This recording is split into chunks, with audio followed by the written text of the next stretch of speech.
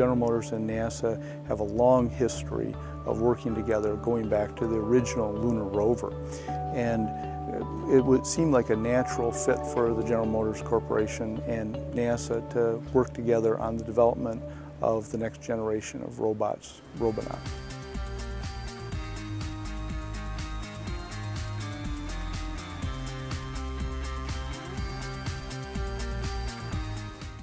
The current Robonaut was developed as a result of a partnership between the NASA Johnson Space Center and General Motors.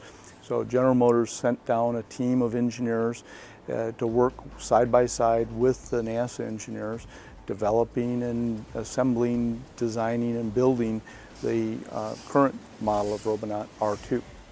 Starting with R1, we went after both the hands and arms. They give you a workspace and the dexterity that's very similar to a human.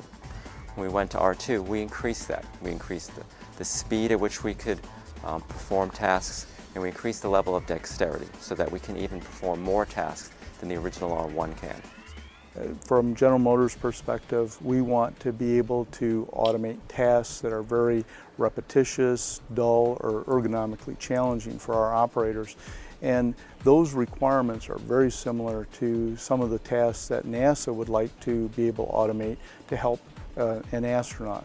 So from that perspective, we're looking at using robots and automation to support our operators, to support our people doing the work, doing the things that are not as value added for the operators. The goal here is that there are many tasks that can be more efficiently offloaded to robots. For example, in space. When astronauts perform tasks, there's a lot of setup before the task is actually started and a lot of tear down after the task is done, particularly on space stations, setting up the tools, setting up a variety of equipment.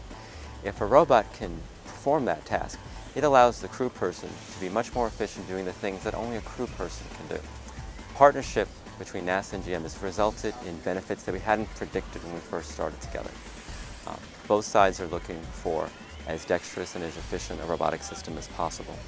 But what's also been amazing is the application overlap between the two groups. Many things that we have to do in space that humans have to do are in many ways similar to the complexity, the situation when you're building a car.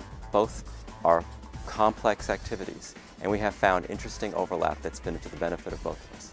For General Motors, it's all about safer vehicles and safer plants. The technologies being developed in R2 will help our engineers develop advanced vehicle safety systems that will be used in our future products.